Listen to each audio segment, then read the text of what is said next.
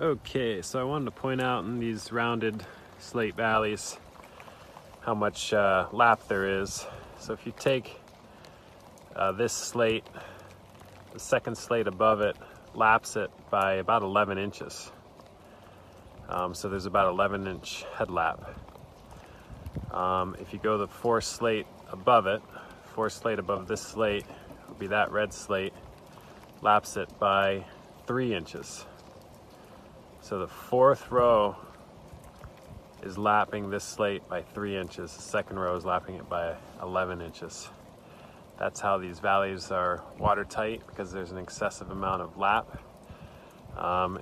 Like a thatch roof, straw keeps the roof dry, and that's just because of the lap created, the layering and the lap.